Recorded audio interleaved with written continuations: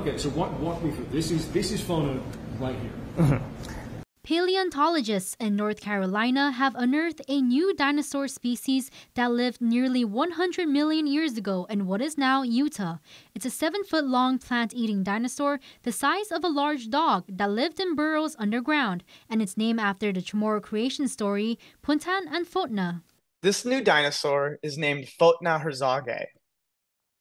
And Fotna is a really cool dinosaur because it's a small dinosaur, which is really uncommon to find, right? When we think of dinosaurs, we think of these giant behemoth-like creatures that were stomping around the earth.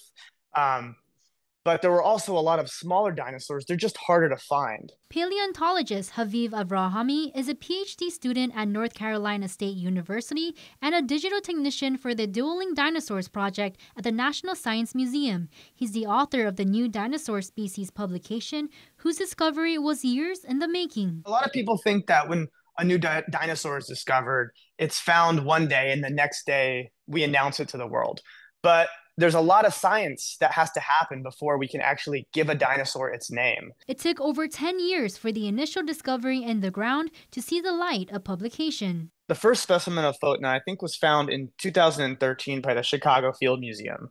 And then our team of North Carolina paleontologists, we went out to the same area in Utah, working with the Chicago Field Museum because it's a big collaborative effort. And we started finding another site in 2015.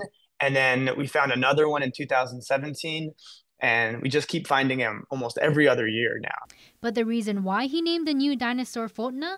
He's also the grandson of Joseph and Annie Villagomez from Barrigada. I'm so proud of being Chamorro, but I'm also somewhat disconnected from it because, you know, my family was part of the diaspora. So we grew up in San Diego, right? And I only have gotten to visit Guam one time for my grandfather's funeral back in 2019, right before the pandemic. And when I was there, I just became obsessed with everything Chamorro. It was like I was coming back to something that I never knew I was missing.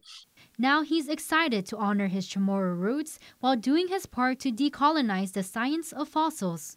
The sciences in general has a dark, long history of colonial practices. And paleontology, as well as archaeology, but paleontology specifically, also has a long history of colonial practices, colonial culture, and a very extractive mentality. It's a legacy of paleontology Avrahami is hoping to change for the better. He says in the past centuries, this fossil science usually resulted in shipping off new discoveries to Western museums and giving them European-based or Latinized names. Indigenous people haven't seen enough representation in a lot of these STEM fields like paleontology and archaeology. So going into it, I knew that I wanted to honor Indigenous culture. And I decided that I wanted to start with this first dinosaur. This is my first dinosaur discovery. I wanted to start by honoring my own roots. And on my mother's side, we're Chamorro. He wanted to do it the right way, so he began by making connections with local experts. I eventually got connected with a guy named Dietrich John Ukuloa Duhalonsad, and he connected me to another guy named Jeremy Cepeda. And both of these guys are like cultural and historical and language experts for Guam and the Pacific Islands. And then we linked up too with a guy named Raf Umpinko, and we all had a big Zoom meeting to talk story.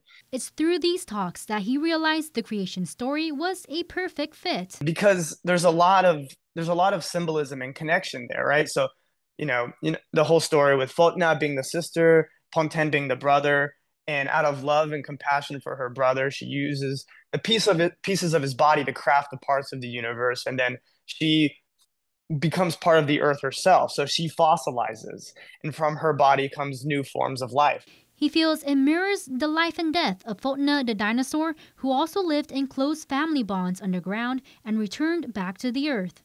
As Avrahami reflects on his publication, he hopes it provides encouragement to others in his field. I hope it keeps people really excited about exploring new ways to integrate culture and science together.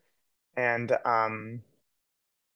I hope it inspires people to continue decolonizing paleontology in creative ways, not just with the way we name new dinosaurs, but also how we interact with the public, we form connections. And most especially, he hopes his story inspires more kids in the Marianas and the Pacific Islands to follow in his footsteps. The world we live in today is only a single snapshot in the long history of what life is like on planet Earth. And paleontology provides us the video reel to that single picture, and it fills in a lot of the gaps that we have.